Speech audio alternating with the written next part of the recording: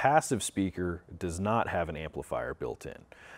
There are other JBL or other manufacturer speakers who, rather than having all of these controls on the back, rather than having what's called built-in signal processing, which is like built-in EQ, rather than having all that, you've just got a couple of terminals for hooking up a speaker connection. I've got a commercial speaker here. This is more of a pro audio speaker, but this is a passive speaker where basically you just have inputs for wired connections coming from an amplifier. Passive or non-powered speakers don't have amplifiers built in. Active or powered speakers do. The passive speaker, whether it's commercial like this one or whether it's a pro audio speaker, I still have to have a mixer, an amplifier, although sometimes there's mixer and amplifiers in one.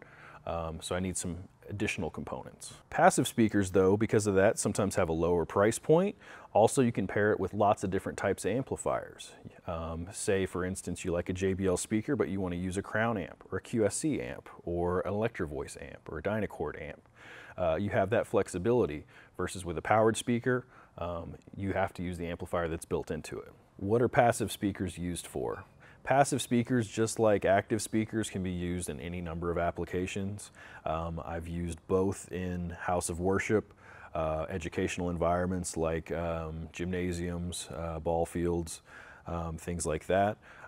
It really comes down to a number of factors to determine whether a passive or an active speaker is more appropriate.